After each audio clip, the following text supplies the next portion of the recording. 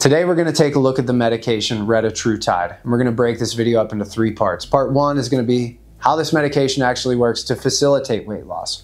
Part 2 is going to be the research surrounding this medication. I'm filming this video February of 2025, so things could change several years later if you're watching this in the future. And then part 3 is going to be best practices, namely what people are doing right now to maximize the pros and minimize the potential cons. But before we get into that, quick disclaimer, this is for educational and entertainment purposes only. This should not be used to treat, diagnose, or stand in the place of any medical advice from a qualified medical professional. So let's get into part 1, how Retatrutide actually works to help you lose weight. In order for you to understand Retatrutide, you gotta understand a couple of different things. GLP-1, GCG, GIP. So GLP-1, glucose-like peptide 1. When you activate this receptor, what's gonna happen is you're gonna have a couple of different things. The first thing is it's gonna slow down intestinal motility. So when you eat something, it's gonna take longer for it to be excreted. You're gonna feel fuller longer, and as a result, you're going to eat less. If you can do that enough, and you can be in a calorie deficit, you can lose weight. Secondly, it acts on the pancreas to have kind of a smooth release of insulin. And GLP-1 receptor agonists were originally developed for diabetics, so they could basically have a release of insulin with a low chance of a hypoglycemic effect, namely when your blood sugar goes way too low. And then lastly, and this is very preliminary, it could act on your brain to kind of quiet the habit centers. So again, this is very preliminary, but some research suggests that people who are suffering from substance abuse disorder may benefit from GLP-1 RAs. So some of the medications that you may have heard of that are strictly GLP-1 RAs would be Semaglutide, or Ozempic, I guess is the brand name. Now let's talk about GIP. So GIP stands for glucose-dependent insulinotropic polypeptide. So GIP, when you activate that in addition to GLP-1, seems to contribute more to burning more energy. So now you have the GLP-1, which is causing you to eat less, and you have the activation of GIP, which is causing you to burn more, and you should expect to see more robust weight loss, and that's what we do see. So when you compare medications like Tirzepatide to Semaglutide, Tirzepatide is a GLP-1 plus GIP receptor agonist. You see a more robust weight loss from that. Now GCG, so glucagon itself. Retatrutide activates GLP-1, GIP, and glucagon. Okay, so when you agonize that receptor, that can contribute to lipolysis. So basically your body's ability to break down fat and use it as energy. So think about, you now have the perfect storm. You're eating less from GLP-1 receptor agonizing, you are burning more from GIP-1, and now you are preferentially or more preferentially drawing from body fat to use as energy. So Retatrutide, in theory, you should expect it to have the most robust weight loss because you're having all of these things helping you. So what do we see? We're gonna get into that in part 2, the research surrounding Retatrutide. So first you need to understand the 3 phases of clinical trials. So phase 1, shorter term, smaller population, you're looking for immediate side effects. Phase 2, longer term, more people, you can compare it to other medications. And then phase 3, much more people, usually multiple years, and you can see if there's any long-term side effects and long-term effects of this medication. So as of right now, February of 2025, it is finished with phase 2 clinical trials. It's currently in phase 3. So we have some good research, but some of this stuff could change. But since it's in phase 2, we can still get it compounded. First study we're gonna look at is in the New England Journal of Medicine. Study's titled Triple Hormone Receptor Agonist Retatrutide for Obesity, a phase 2 trial. So I read this whole thing, I looked at the protocols, I looked at the actual research summary. I tried to pull out some of the salient points that you might find interesting. So the first thing that I found interesting was that they actually had people exercise. So the placebo group as well as the Retatrutide group were exercising the entire time. And I saw this in the protocol section. It was in 5.3.1, diet and physical activity counseling. Study participants will receive diet and physical activity counseling using a standardized approach by a dietitian or nutritionist. Was it great advice? I don't know. I haven't seen it, but I thought that was interesting that the placebo group was exercising. When you look at the actual results, you can see that. So looking at the research summary, you can actually look at a chart and you can see the different doses, the 24-week mark and the 48-week mark. And what you see is the placebo group with diet and exercise did lose some weight. After 48 weeks, they lost 2.1% on average. Then it goes obviously a lot more than that. So the 1 milligram group after 48 weeks, lost 8.7%, and it just goes down the list. So the group that had the most robust weight loss was the people who got up to the maximum dose in this study, which was 12 milligrams. Additionally, if you look at the adverse events, the same thing. You see that the more medication the person was taking, the more side effects they had, especially nausea. That's pretty much a straight line up if you look at it. The placebo group also had nausea, but it's not from retatrutide. So there is definitely an increase in things like nausea, diarrhea, vomiting, constipation as you took more of this medication. So I found that interesting. Another thing is to actually dig into the protocols that they used. I found this in the protocols section. It was like 400 pages, took a while to find. So you look at the schema here, you can see that the 12 milligram group didn't just start at 12 milligrams. So they did 2 milligrams for 4 weeks, 4 milligrams for 4 weeks, 8 milligrams, and then they went up to 12. So it actually took them a couple of months to get to the 12 milligram. They've had other groups that just started straight on 4 milligrams, some groups that started just straight on 1 milligram. So they're still trying to figure out the actual dosing for this medication, at least right now in the phase 2 clinical trials.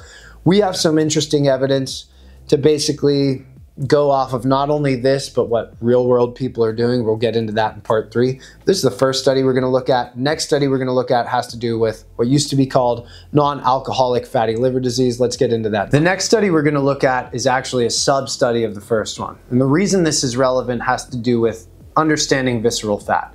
So when you're obese, you have the subcutaneous kind of jiggly stuff on the outside, but you may also have a lot of visceral fat, and that's the fat surrounding your organs. It'll surround your kidneys, your liver, your intestines, and this contributes a lot to inflammation and can contribute to things like heart disease, maybe even certain cancers, non-alcoholic fatty liver disease. So this study, the researchers, this is Nature Medicine, they pulled out the relevant information to show how retatrutide impact non-alcoholic fatty liver disease. So the study is titled Triple Hormone Receptor Agonist Retatrutide for Metabolic Dysfunction Associated Steatotic Liver Disease, a randomized phase 2A trial.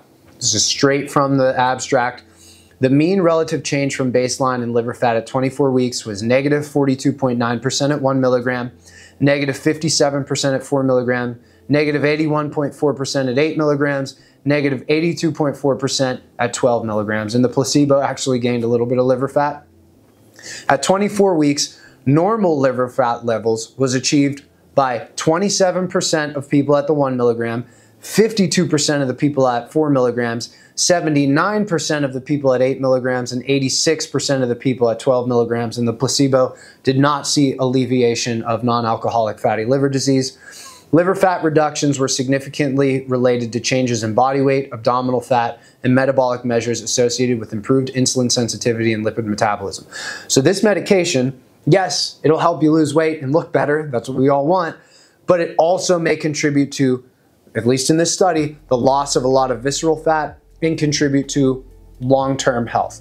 So now that was a sub-study. Let's look at how retatrutide impacts people that these classes of medication were originally developed for, diabetics. So let's get into that next. The last study I'm going to look at is a great phase 2 clinical trial. It's comparing retatrutide with an existing medication on the market, dulaglutide, and it's also controlling it with placebo. So it's double blind, it's a great study, and more or less what they did is they tried different doses of retatrutide against dulaglutide in the placebo to see how it controlled hemoglobin A1C, which is a really good way to test for the severity of diabetes. This is the interpretation of the study.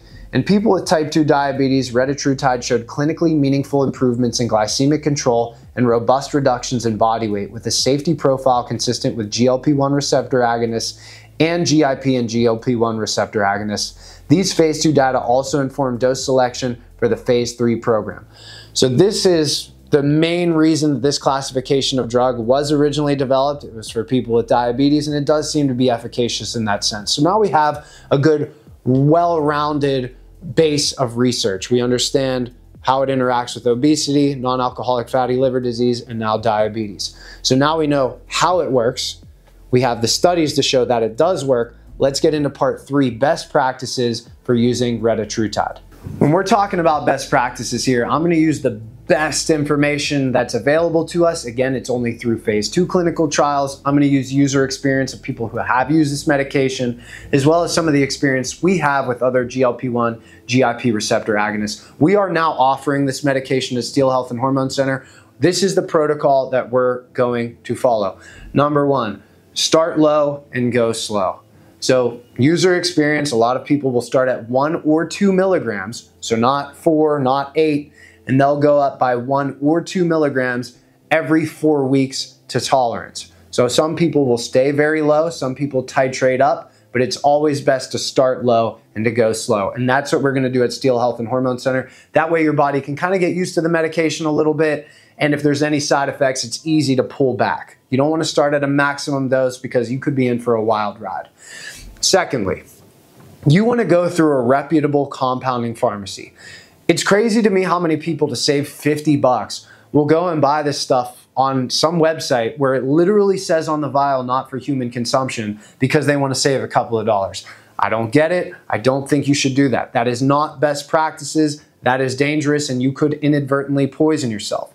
The next best practice, if you're doing this for weight loss, do what they did in the New England Journal of Medicine and do it in conjunction with exercise and nutritional intervention. So don't just take the shot and continue to eat McDonald's and drink wine. Take the shot and use it as part of a lifestyle change if you're using it for weight loss. So there's not a whole bunch I can tell you about this topic because honestly, it's not even in circulation and FDA approved yet, but I can say that you should start low and go slow. You should work with a qualified medical professional that has some experience here and can get it from a reputable pharmacy. Don't buy it on the dark web, and then use it as part of a total lifestyle intervention. If you do those things, I think that's the best that you can do as of right now. And again, all of this can change in phase 3 clinical trials. So look guys, if you learned something, do me a favor. Like the video. If you're interested in content like this, don't forget to subscribe. If you're interested in becoming a patient and receiving Retatrutide and you qualify for it, feel free to reach out to us. Our website is all over the internet now, but just in case, I'll put it down below and we'll put it on the screen right here.